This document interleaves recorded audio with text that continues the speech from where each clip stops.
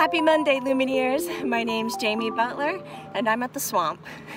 That is the stadium at University of Florida, my alma mater, and I'm getting some exercise in. And Lumineers, I wanted to touch in and let you know how exercise increases your endorphins, it combats depression, and helps you sleep better, have a happier disposition, and an open perspective. And what more could you want when you're trying to build your intuitive skills?